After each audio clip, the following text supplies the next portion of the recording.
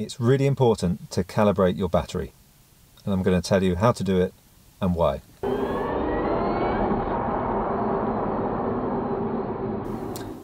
In my previous video, you will have seen that I got stuck on the side of the road because I ran out of battery, effectively, and my own stupidity. I'm not going to blame anyone else apart from myself. The only thing that kind of made it happen, I suppose, is that I was blindly following the GOM. The GOM is the range meter. I was following that and thinking that was gospel, and of course I should know by now that it isn't. It's called the GOM for a reason. That means guessometer. It's a guess. The car hasn't got any idea really how much range is left, or at least not an accurate one. So following that is just plain stupidity. Me letting the battery get down as low as it did as well is stupid as well. So let me just recap very quickly. Watch the video, that would help, but if you don't want to watch that, I left home with 15% of the battery, and it said 39 miles on the GOM. The trip was 13 miles each way. I got there to the park that I was going to with my daughter. It said 9% battery and 23 miles on the GOM. So I thought, well, you know, 13 miles back home, that would leave me with 10 miles comfortably, I'll be fine. But once you get to 8% of battery, the e-Niro will put you into a tortoise mode or a turtle mode, and once that happens, the power will be limited. And that did happen. At the point that it came on this 8% state of charge, I had 12 miles on the GOM, and I still had, you know, I still could have gotten home in theory without those 12 miles, but those miles started dropping quite badly. And when I got to 3% battery, I got what I call the turtle head mode, which is the point when when you're really panicking because you think, oh my god, I'm really not going to get home. And then it said like power limited and all this kind of thing, and I pulled over in a safe place. And at that point I had 4 miles left on the GOM and 2% battery. 4 miles on the GOM, in theory I should have been able to get home. I was 3 miles away from home, so I should have gotten home really. But it doesn't work like that, unfortunately. I could perhaps have carried on going and I would have been crawling along, but it came up with a red battery sign, and it's you know, I don't want to damage the battery just for the sake of me trying to get home. And also my daughter was in the car, she was in a state.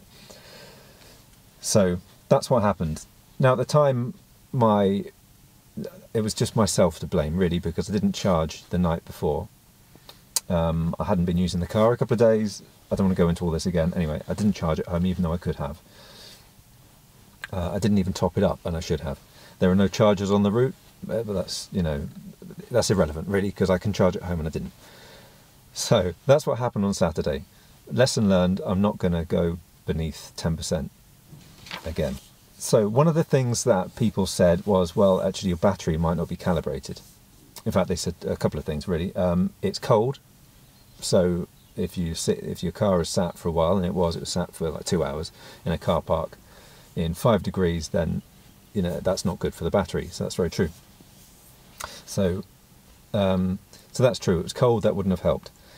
The other issue is that the battery could have needed calibrating, and that's what I'm going to talk about now. So to recalibrate a battery, you have to cycle it, and to cycle it, you get down quite low, so like 20% or something like that, and then charge it right up to 100%. And once you do that, that's called a battery cycle, and it kind of works out then, like in the car, it works out what range you've got far more accurately than you would have before. Now I do this, or I try to do this every month, because that's generally what's recommended with car batteries.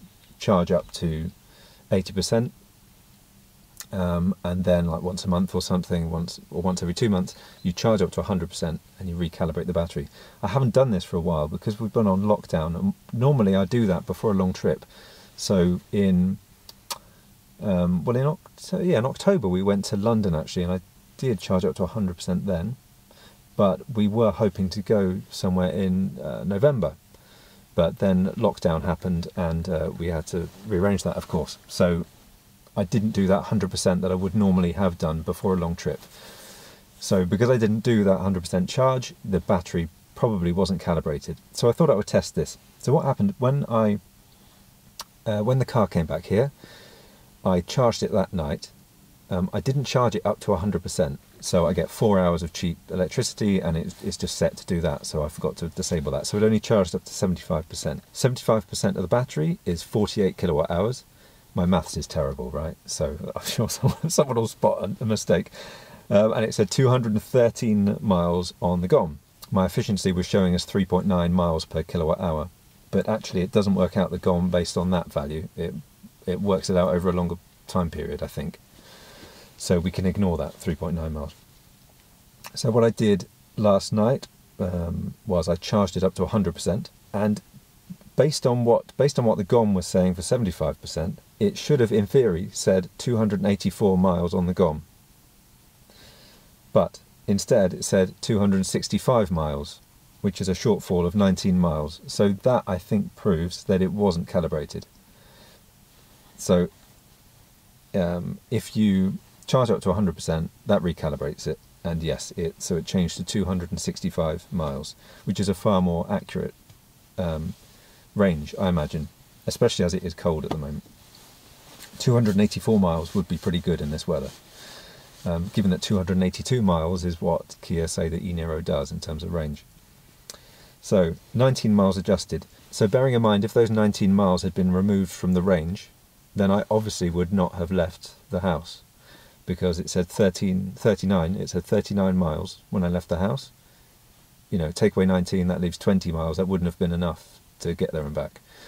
So that does suggest that recalibration was needed, and it suggests that the battery just wasn't calibrated. So my moaning, well, a little moan, I suppose, about the Niro is unjustified. It's really my own fault again, I think. So this is something to bear in mind if you have an electric car, and I believe they all work the same way.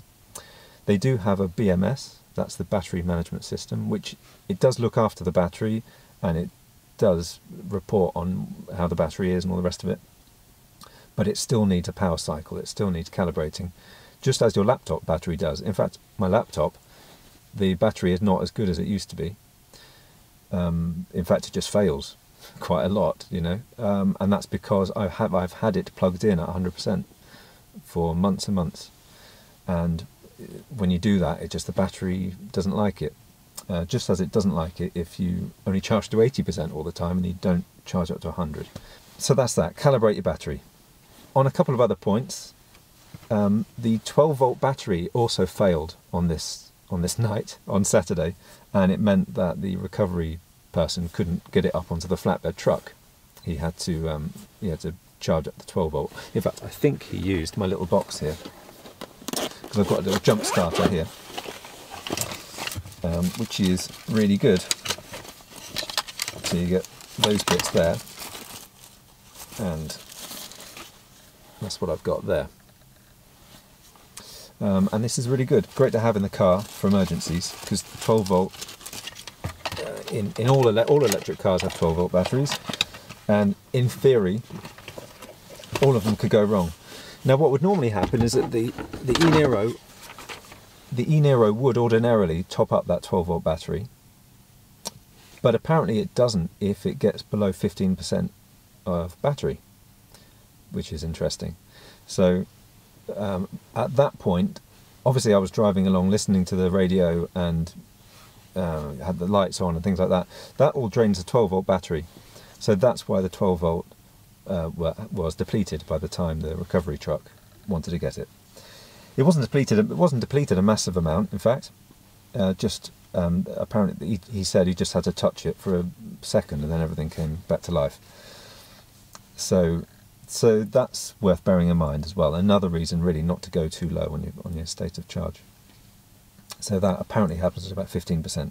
Other interesting things that I've found out then, someone else, in fact a few people have said that on their e-Niro it flashes, you get the 3 dashes on the GOM at a certain point, and they said 5%, below 5% battery. Now I didn't get that on mine. Mine was quite happy to go down to whatever it was, 2% battery, and it still wasn't doing that. So that could be something that's in the newer models. I've got the first edition e-Niro, so perhaps newer models do that.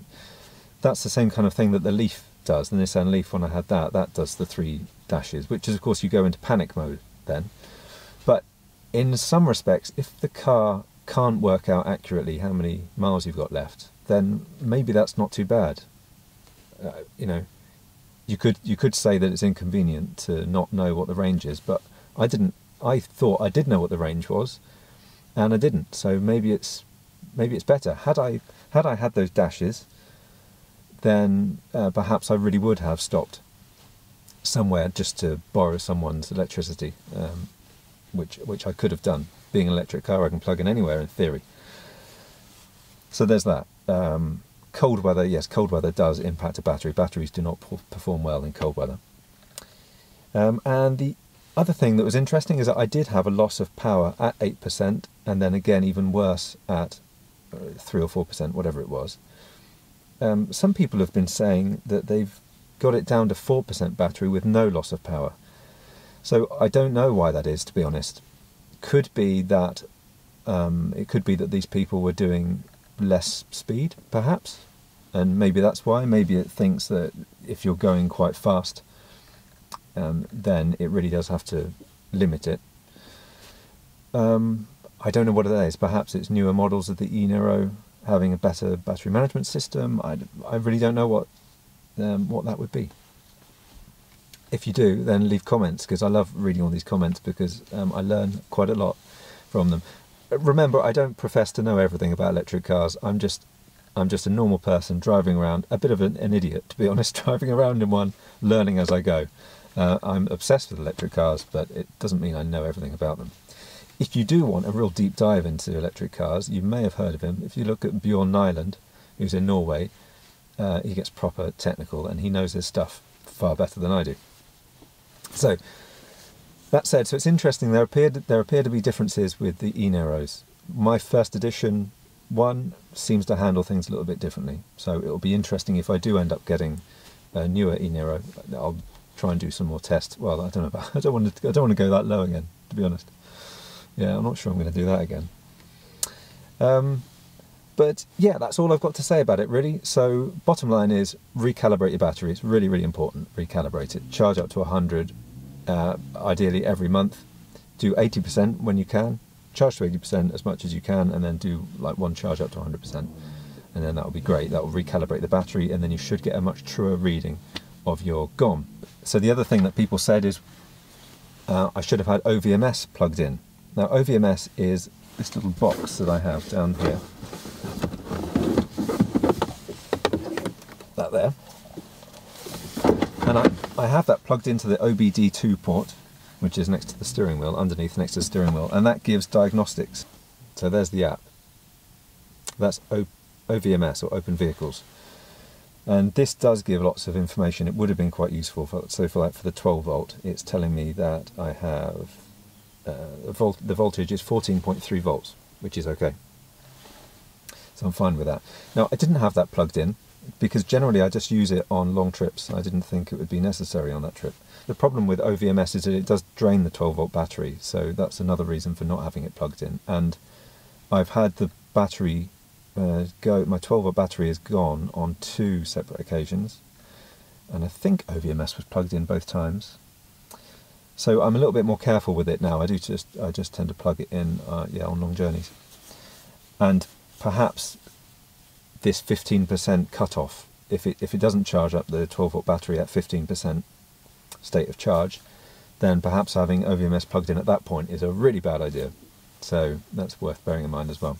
Okay, thank you very much for watching. If you've enjoyed this video, then please press subscribe and press the bell icon. I'd really appreciate that. I really appreciate all your comments as well, actually, because as I've said, I learn an awful lot about EVs from them, because so many of you are much more knowledgeable about things than I am. Some of you are like really good about physics and stuff like that. You know, I get quite a good lesson every time I post a video.